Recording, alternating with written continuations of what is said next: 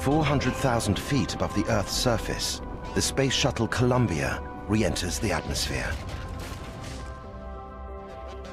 Within moments, it'll be an erupting fireball. All 7 astronauts will be dead. Look at the chunks coming off of it! Yeah. What the heck is that? I don't know. This film counts down the final 60 minutes of a catastrophe and human tragedy, both for those on board and those supporting them on the ground. What went wrong, and could anything have been done to save Columbia?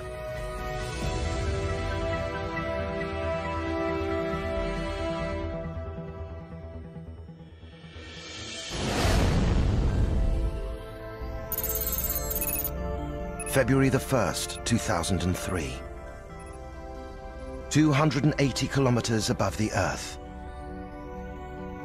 A team of NASA's top astronauts aboard the space shuttle Columbia prepare to re-enter the Earth's atmosphere, the most dangerous maneuver of their 16-day mission. London, Paris, Tel Aviv, Moscow, Beijing, Vancouver, New York, then London again. Around the world in 90 minutes. Their shuttle blazing in its orbit at 28,000 kilometers per hour. The astronauts experience 16 sunrises and 16 sunsets every day. Now they must return to Earth. The hour leading up to Columbia's re-entry is a flurry of activity at John F. Kennedy Space Center in Cape Canaveral, Florida. The man who must bring Columbia back to Earth is Leroy Cain, flight director. Just 39, he has risen through the ranks of NASA thanks to his iron nerve. I'm a person who sort of thrives on pressure. It is a high-stress environment, and if you don't thrive and perform well in that kind of environment, it's really not a good job for you to be in. Cain knows that the lives of 7 astronauts lie in his and his team's hands. Fundamentally, the flight director is responsible for the safety and success of the mission, the safety of the crew, and the safe return of the vehicle. Whether this is flight on the flight loop, how do we look for landing? The shuttle's unique design is critical to its success. Top NASA scientist G. Scott Hubbard was one of the brains behind it. The shuttle is a very, very complex system. Probably the most complex flying machine humanity has ever built. It takes off like a rocket, it orbits like a spacecraft, it lands like an airplane. How do those targets look to you, guidance? They look good, flight. Cain heads up the mission operations team, which must decide collectively if conditions are right to bring the spacecraft safely to the ground. Flight surgeon? The program essentially entrusts the mission operations team to execute the mission. They are entrusted with this crown jewel of manned spaceflight to go execute the mission and do it safely and do it successfully and do everything within your ability to get the vehicle and the crew back at the end of the mission. So trust is huge. Okay, getting ready for the deorbit burn here in a few minutes. How do those targets look to you, guidance? They look good, flight. At 8:03 a.m., Cain begins his checklist. Okay, flight controllers, we are through step. Bringing Columbia back into the atmosphere is the most dangerous part of the mission, because re-entry exposes the shuttle to 1,500-degree heat. The first step to touchdown is the de-orbit burn, which means firing the shuttle's rockets to bring it into the Earth's atmosphere. The shuttle is computer-guided from mission control. It's up to Cain to check every system to make sure he can get the astronauts home alive. It's all systems go. When Cain gives the order, Columbia's rockets will fire, slow down, and leave orbit.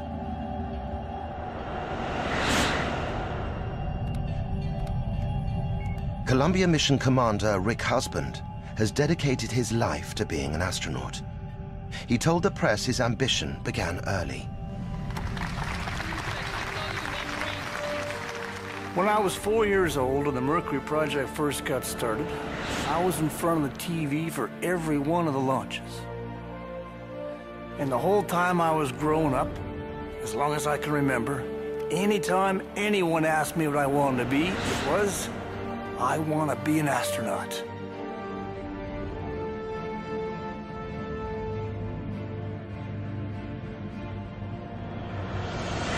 Canadian astronaut Julie Payette flew with Rick Husband on a previous shuttle mission. We were both rookies, new guys on the block, which is, you know, a particular bond because you experience this new thing, spaceflight, together. Rick is the Texan from Amarillo and spoke with a very distinctive Texan accent. It was a joy to fly and have this experience with him. Capcom flight. We're go for the burn. They can perform the maneuver on time. Columbia, Houston, you're go for the burn and you can make the maneuver on time. Okay, Houston, go for the burn. How do we look for landing? Kane's team have never seen him flinch. Today, that'll change forever.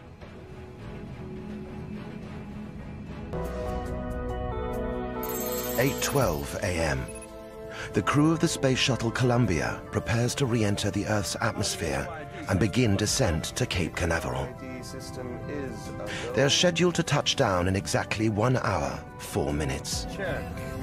OMS MPS system, Will. Okay. So what's the weather looking like in Florida? Weather conditions are sunny and clear, perfect for landing. They are NASA's best and brightest. Willie McCool, pilot. Kalpana Chawla, engineer. Michael Anderson, payload commander. Laurel Clark, zoologist. David Brown, flight surgeon. Ilan Ramon, electronics expert. Before liftoff, each of them made a statement to the press. It may be something which only a handful can do, but if you really like what you do, then you've never really lost anything. We have such a new and young crew, and we work together for so long that the relationship is something you don't quite understand. I remember Gemini and Apollo quite late into the 60s, and then Skylab and the early shuttle. The shuttle had launched 16 days earlier. Columbia was the oldest of the fleet, and this was its 28th mission. Like landing, takeoff is a high-risk time for the spacecraft and its passengers.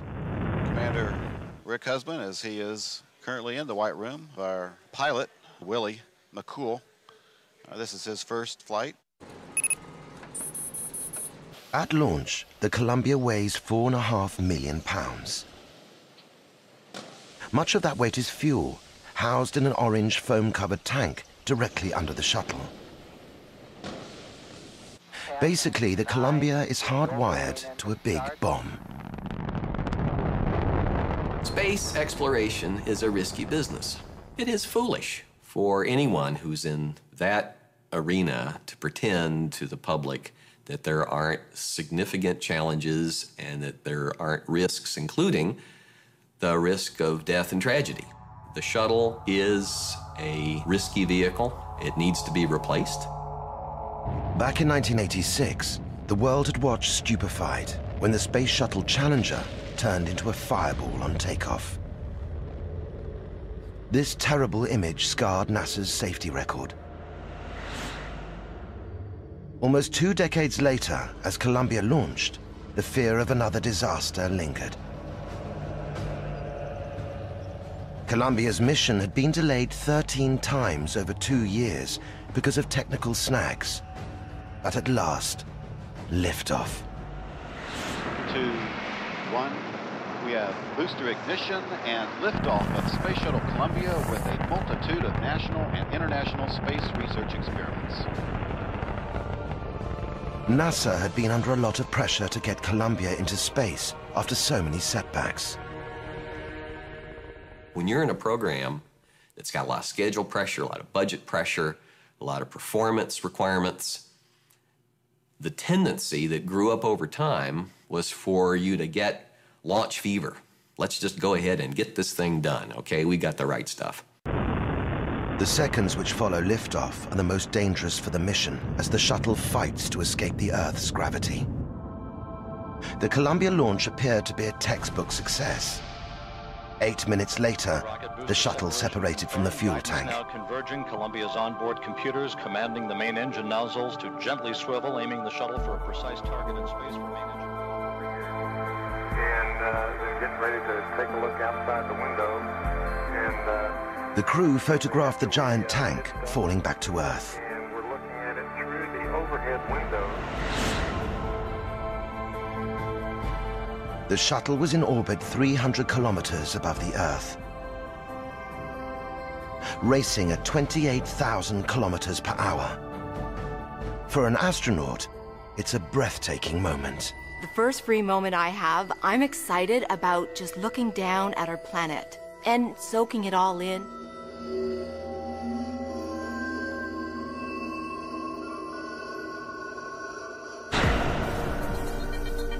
This mission was for space research. The shuttle bay was fitted with a science lab to conduct experiments designed to help scientists learn about long-term survival in space. Where did we come from? Are we alone? Where are we going? What happens when a living system leaves the planet of origin, leaves this Earth? The experiments ranged from tests on animals, fish and ants, to the study of weightlessness. I think it is critical for understanding how life works to understand the role of gravity.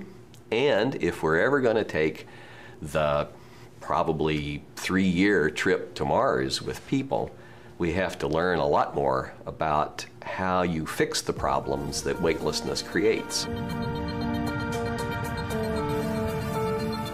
Despite all the training, nothing can prepare astronauts for the experience of zero gravity.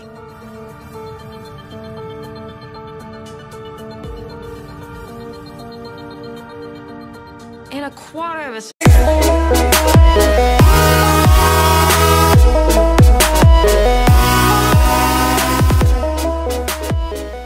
You're still strapped into your seat, but you can tell you're already floating in it, and then stuff starts floating in the cabin. And then your brain says, whoa, nobody told me about this. What's this about?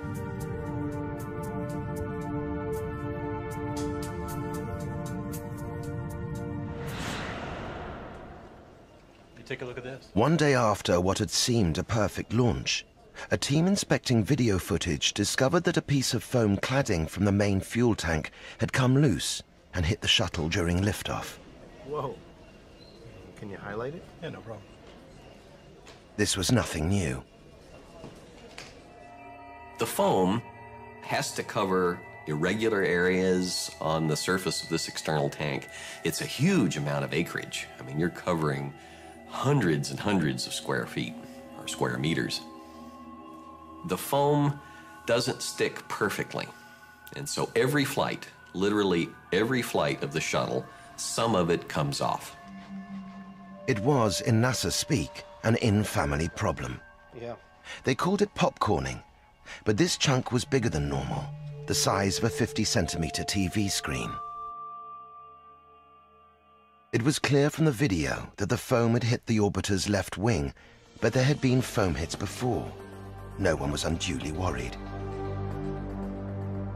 It was probably a day or not more than 2 days after we launched, and I had seen some video. At the time, I didn't know what it was. I didn't know if it was foam. I didn't know if it had impacted the wing. I knew that the engineering teams were off looking at it to determine whether it was something that we needed to be or should be concerned about. 8:20 a.m. The countdown for Columbia's re-entry to the atmosphere is well advanced. But though the foam hit's been known about for 2 weeks, There's a consequence neither crew nor ground control are even now aware of. 2 days into the flight, a piece of the leading edge of the left wing hit by the foam fell off. Unseen and unknown, there's a gaping hole in the shuttle's left wing. It went unnoticed at the time because from the command capsule on the Columbia, the crew could not see the wings. And the computer systems on the shuttle were so primitive that the data from the wing's sensors could not be processed on board.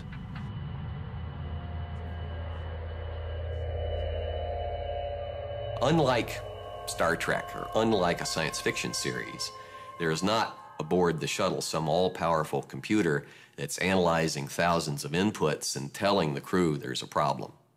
The shuttle is based in the technology of the late 60s and early 70s. The primitive computers that are on board compared to your laptop aren't hooked up to sensors, and even if they were, they're not capable of doing a lot of real-time analysis. The shuttle could easily orbit in space with an undetected hole in its wing, but it would not be able to return to the Earth's atmosphere. Blissfully unaware, the astronauts held a video conference with Earth and the International Space Station the day after the piece of wing fell off. Hey, Alpha, this is Columbia. How you doing over there? We're doing great. We're so glad to see you guys made it into orbit. Yeah, we're glad to be here too. And everybody's doing a great job, and I'm really excited to be able to talk to you guys. One space lab to another big old space lab.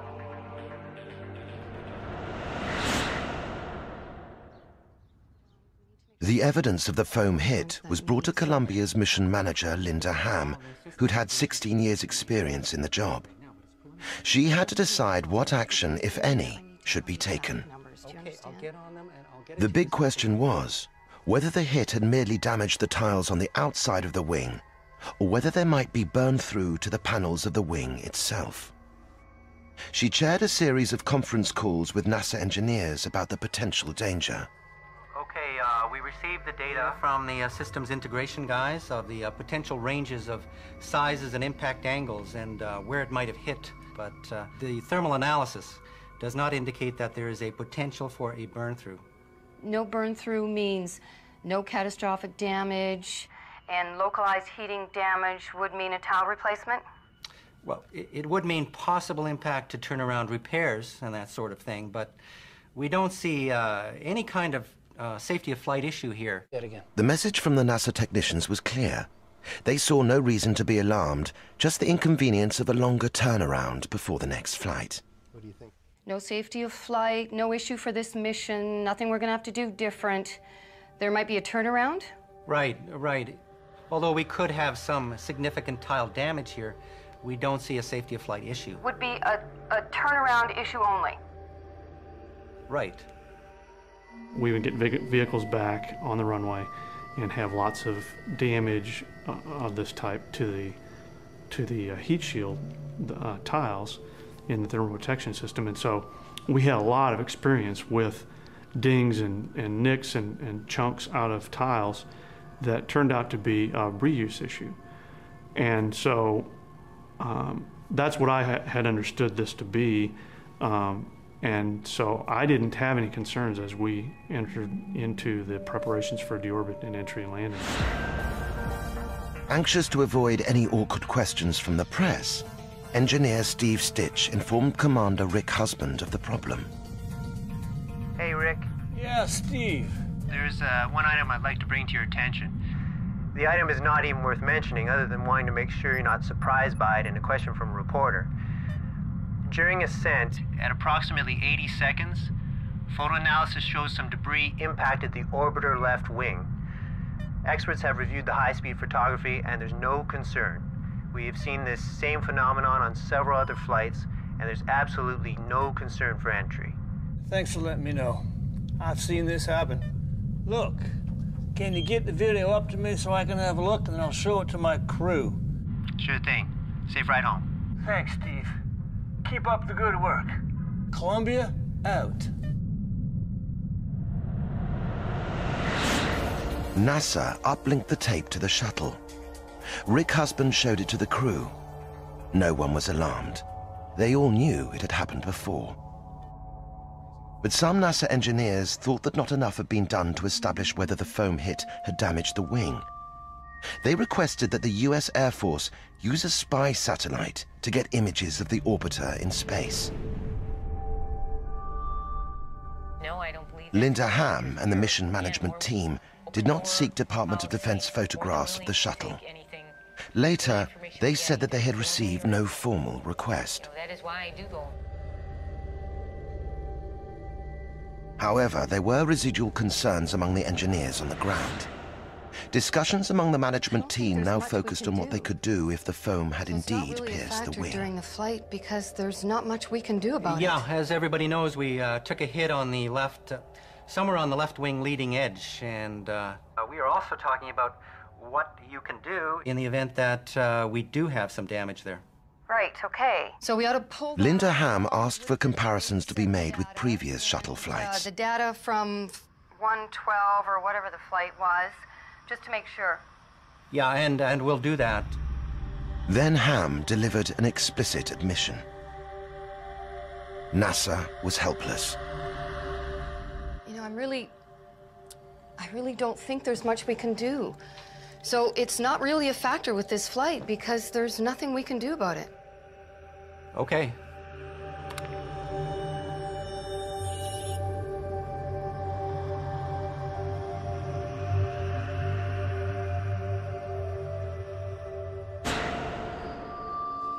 NASA management had 5 separate meetings about the foam strike. Flight Director Leroy Kane recalls that every time it was on the agenda, the outcome was the same.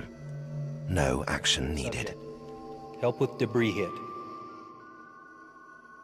The Space Shuttle program was asked directly if they had any interest or desire in requesting resources outside of NASA to view the orbiter.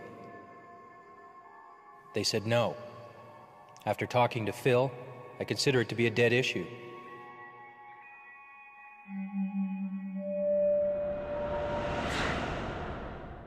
Two days before their scheduled return to Earth, Husband, McCool, and Chowla ran a complete simulation for re-entry. First, and then the RCS hot fire. Husband and his team were confident. The Columbia was technically ready for touchdown at Cape Canaveral at 9:16 on February the 1st. No one on board the shuttle or on Earth had any idea that there was a gaping hole in Columbia's left wing, and the astronauts were doomed. Just over half an hour from their scheduled touchdown, all systems seemed perfectly normal on the Space Shuttle Columbia.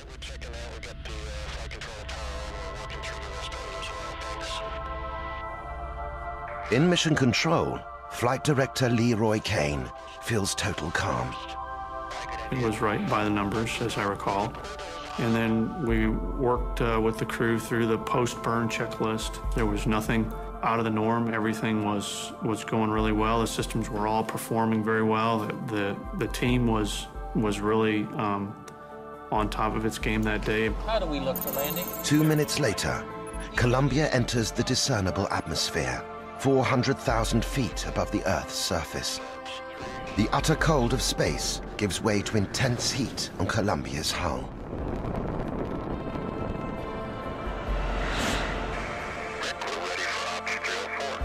Right on cue, the temperature of the shuttle's wing soars to 1,400 degrees Celsius. Unknown to anyone, the superheated air starts to enter the wing through the undetected hole.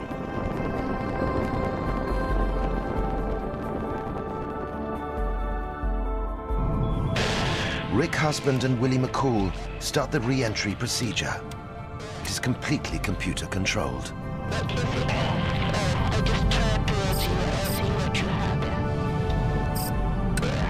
Once re-entry begins, there's no turning back.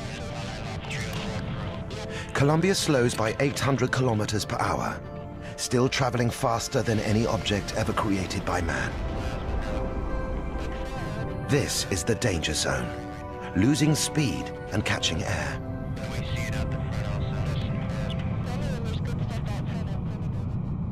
you have to go from 17,000 miles an hour to 0, sitting on a runway somewhere, in the span of just a few minutes. That means that you have to give up a huge amount of energy in a short period of time. That translates into a lot of heat. Inside the command capsule, the astronauts stare in awe at the raging heat outside the glowing windows. This is amazing. It's really getting really bright out there. Yeah, you definitely don't want to be outside now. They have seen it before, but it never ceases to amaze.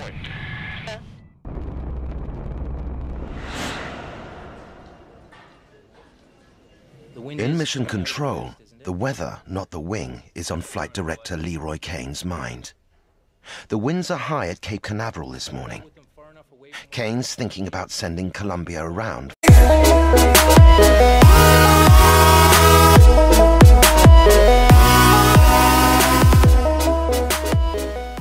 for another orbit. At the last minute, he decides conditions are within the margin of safety. He gives approval for the planned touchdown in Florida. There is just one anomaly. A sensor on the left wing shows the leading edge is 1,650 degrees, 500 degrees hotter than ever recorded on a shuttle re-entry. At mission control, technicians are puzzled by the unexplained temperatures. FYI, I've just lost 4 separate temperature transducers on the left-hand side of the vehicle. Hydraulic return temperatures, 2 of them in System 1 and 1 each in Systems 2 and 3. The mechanical systems officer called me and said that we were seeing indications of some temperature sensors that were off nominal, and they were sensors that were in the back of the wing near the control surfaces. These high temperatures are coming from the landing gear area of the left wing. If anything has gone wrong with the shuttle's landing gear, Leroy Kane knows the shuttle can't land. Well, that's not funny. 4 hide return temps? To the left outboard and inboard elevons. The technicians struggle to interpret the data coming in from the shuttle's hydraulics. NDM or anything at all? I mean, you're telling me you lost them at exactly the same time? Oh, no, not exactly. They were within probably 4 or 5 seconds of each other. Where's that instrumentation located? They are located on the aft part of the left wing, right in front of the elevon. Copy. Kane tries to make sense of the temperature data coming from the left wing. There was no bus, no cable, no MDM, no single thing that was common to all of those measurements, except the fact that they were all in the left wing. That was the commonality, as it turns out. Right on schedule, the shuttle executes a computer-controlled roll to the right. The maneuver is designed to try to find some lift, which will help slow the shuttle down even more and cool her superheated outer skin.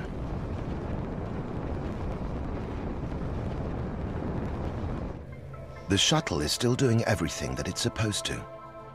Kane reassures himself the problem with the sensors on the left wing is a computer error. Copy. We began to look around the room and ask the other team members, hey, how's it look? Everything's going fine. And the reason everything else was working fine is because the orbiter was continuing to fly fine. All of the rest of the systems were continuing to function normally. Columbia seems to be performing perfectly. What no one realizes is that the breach in the left wing is pushing the thrusters into overdrive to compensate. We know now it was firing continuously in order to correct for the wing with the hole in it that was starting to disintegrate. The shuttle is now heading towards Earth at a speed of 17,000 kilometers per hour.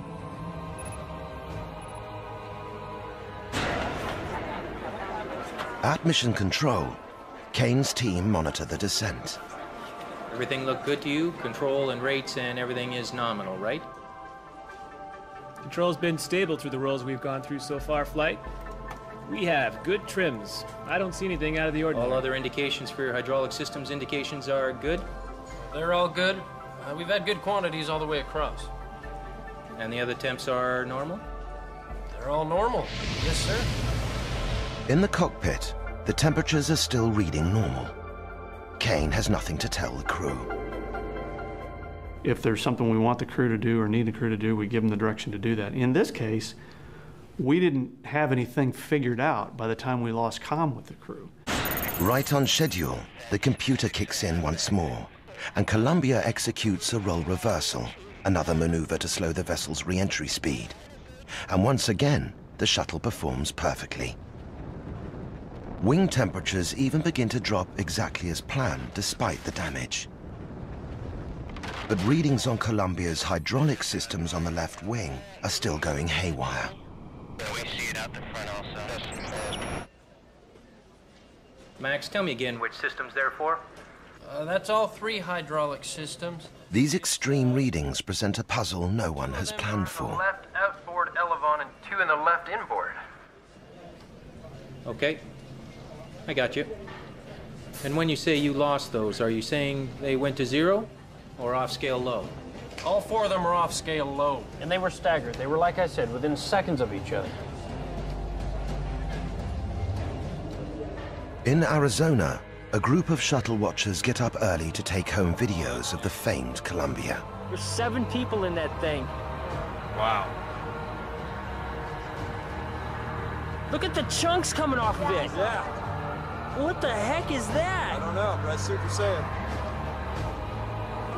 Ice, maybe? The crew on board Columbia are still totally unaware that there is any problem. They cannot see the disintegrating wing. The Columbia should now be visible to NASA tracking stations, but there is no sign of it. Because I asked the flight dynamics officer to verify that the systems were working the way they were supposed to, and he verified that they had been checked, and they double-checked, and they just checked them again, and they're working, and they're not seeing the orbiter in the space and time where it's supposed to be. At that point, I pretty much felt like we probably had a significant problem that we may not be able to recover from. Although I still wasn't ready to acquiesce to that. A huge piece of thermal tile flies off the shuttle. It will be the first piece of Columbia found on the ground by investigators. What was that? I don't know. The shuttle is now uncontrollable. Columbia, this is Houston. Columbia, this is Houston. Please respond. Then, a new problem from the systems tech in mission control. We just lost tire pressure on the left outboard and left inboard.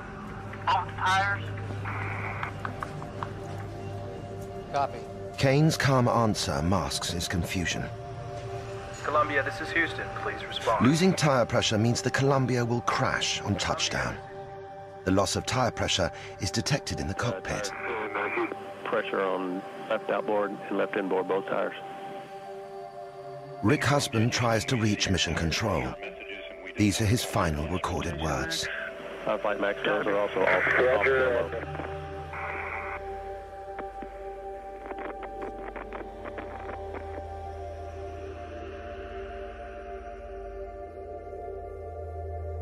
Columbia, this is Houston. Please respond. Columbia, this is Houston. Please respond.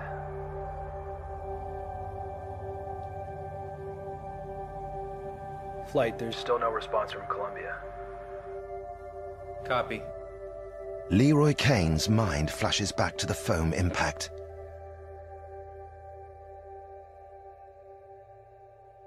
He knows the unthinkable has happened. That NASA has made mistakes that have cost lives. I can probably even show you, if you have the mission control video, where that thought was going through my mind. Final one, you expecting tracking? 1 minute to go, flight.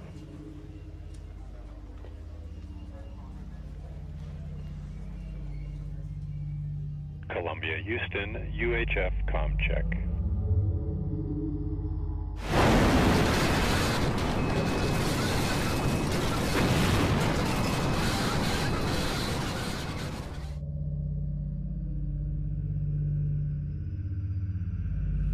Columbia, Houston, UHF comm check.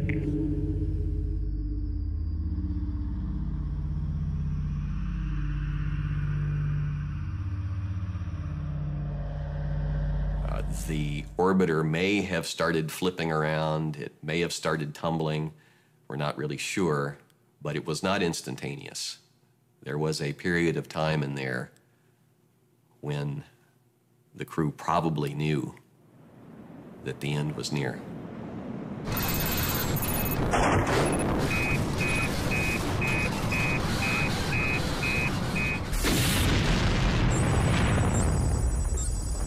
At 9 a.m., the Space Shuttle Columbia disintegrates. The flagship of the fleet, a screaming fireball over the desert.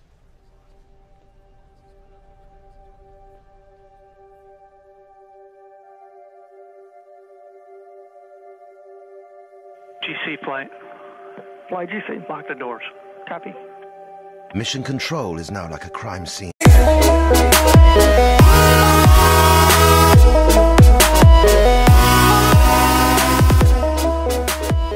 Mission control is now like a crime scene that must not be contaminated. Everything in the room is vital evidence.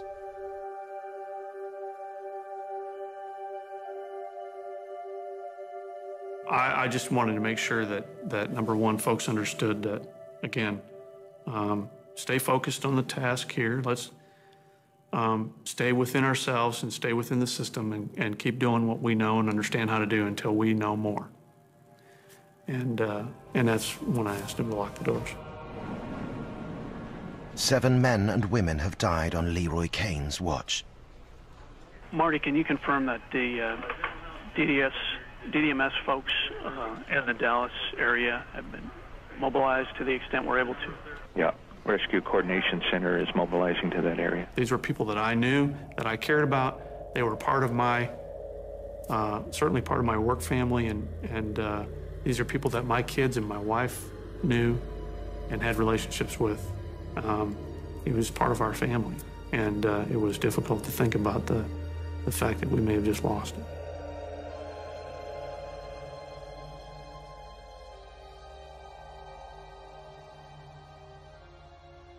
Dallas TV News shows home video of the disaster before NASA's computers positively confirm it. Now it's up to investigators to determine what went wrong and who is to blame.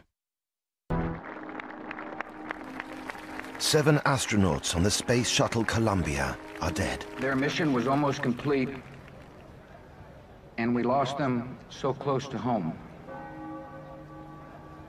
The men and women of the Columbia had journeyed more than 6 million miles and were minutes away from arrival and reunion. The catastrophe that has resulted in a deadly fireball over Texas is one of NASA's worst failures.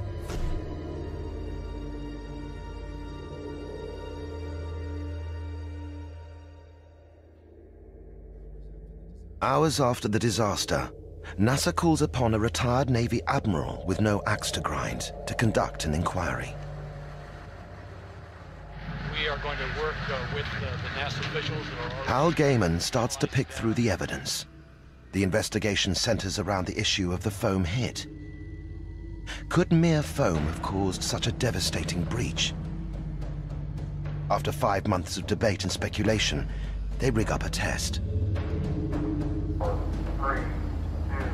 1, 0. We fired a 1.7-pound piece of foam at about 500 miles an hour at the lower part of panel number 8 that had been taken off one of the other orbiters. So it had a flight history just exactly, or as close as we could, to that of Columbia. We fired that piece of foam, and it blew a hole 16 inches in diameter. There was a audible gasp from the crowd. The astronauts who were with me, one of them said, "So this is what really happened." It was was clear that the speed of the hit had transformed the lightweight foam into a deadly missile. At 82 seconds after launch, the shuttle is moving very fast, more than 2.5 times the speed of sound. When the foam fell off, it began to slow down because it is very light. The difference in the speed of the foam and the speed of the shuttle at that point was about 500 miles an hour. So in a sense, the shuttle ran into the foam. There was now no doubt what caused the tragedy. Instead of a period behind our findings, we had an exclamation mark. When Gaiman's report came out, heads rolled at NASA. In particular, he criticized the organization and its poor communication and casual risk assessment. Process that we follow at all of our press conferences. I have a short. I mean, the shuttle program management was unsafe. They couldn't manage anything safely. I mean, they couldn't manage a bus line safely, much less a shuttle, because of the way they were organized. 3 top managers were removed from the shuttle program. There are some people who did the wrong things. They conducted serious discussions in the hallway. They didn't request detailed information. They made decisions based on flawed thinking. It didn't hurt me yesterday, it won't hurt me today. And those individuals now are no longer part of the program.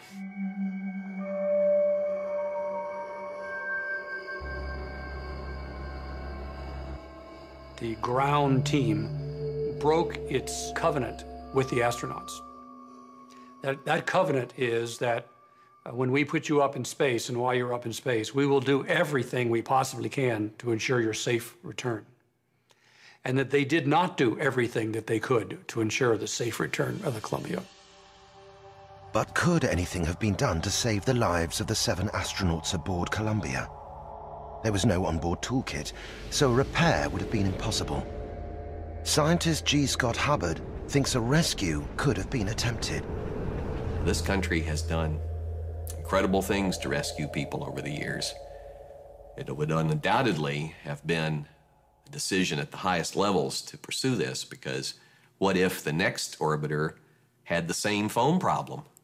And on launch, another hole was created. You would have to weigh a huge set of contingencies and problems and issues against each other. But the answer we came up with was, it is in principle possible for a rescue mission. Since the Columbia disaster, astronauts do mandatory spacewalks to inspect the shuttle's hull for damage, as well as a video inspection. If they find damage, there is now a toolbox aboard to fix basic problems. For the 7 aboard the Columbia on the 1st of February 2003, these reforms came too late. The whole time I was growing up, as long as I can remember, anytime anyone asked me what I wanted to be, it was, I want to be an astronaut. And when you talk to these people who are pretty old today, and you tell them that you're going to be in space, they look at you as a dream that they could never have dreamed of. There's always the potential for something going wrong. You know, we try not to think about those things. Leroy Kane remains a top NASA flight operative. He believes that if he or the crew had known about the hole in the wing, it would have been worse. The end for the 7 astronauts was at least mercifully quick. The difference would have been that we on the ground and the crew on board